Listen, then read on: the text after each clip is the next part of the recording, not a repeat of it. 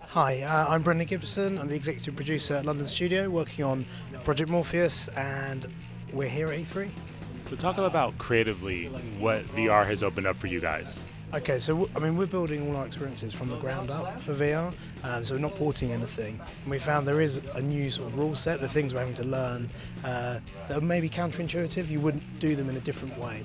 So, for example, this experience we've got, the London Heist, we've had to really think about how you can make it easy for people to get to grips with an experience, make it physical and very sort of natural to play. Talk a little about what this experience is all about.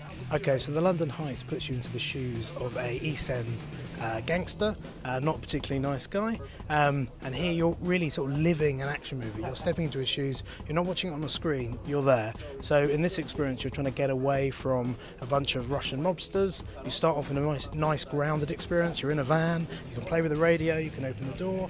The chap next to you will react to what you're doing. He's called Mickey. He's not such a nice guy either. And then these mobsters will attack you, and you've got to defend yourself as best you can. You guys also previously have shown gunplay when it comes to this particular game as well. Talk about some of the different gameplay aspects. Okay, so we had a build at GDC of the London Heist with two other scenes. The first one was you got interrogated by Mickey. So here we had him staring at you. He was really getting in your face, getting angry. He'd ask you to do certain things. He'd react to you. He'd flick a cigarette in your face. And there we wanted to create what it would be like to be with a virtual actor, where he's really there with you.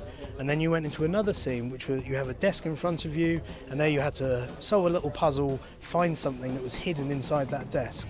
And one of the great things about that is this desk felt fantastically real. It was great presence, simple object interaction using the move.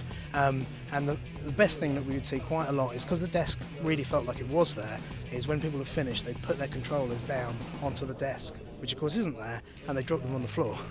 And speaking of controllers, talk about the fact that people can play with the traditional but also PlayStation Move and what that opens up. Sure, so we've built a couple of experiences that are pure like headset controlled experiences where you can look around or you can control what you're doing just with a headset.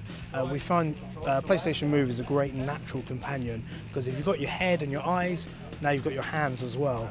And it's super simple, natural, people pick up the controls. When people have to walk or move, how have you gotten around that aspect? Okay, so in this experience we're moving you by putting you into a moving vehicle, and so that's a kind of one way that we've discovered. It's like this is quite an interesting way that we can create motion, create movement around the player, so it's still 360 action around them, but they themselves aren't actually walking around. Are you guys bypassing the actual ability to walk or navigate? We've been looking at a lot of different experience. We're trying out a lot of different stuff, so we're gonna see what we can come up with. What excites you about VR even at this early stage? I think it's because it's something really new. When people talked about VR, it's been around in the past, but this time it feels like we've got the technology to make it a real viable experience for someone. And when you play it, you can't. It's so hard to describe. It's not the same as traditional gaming. It is something really different, and for us, that's super exciting to work on.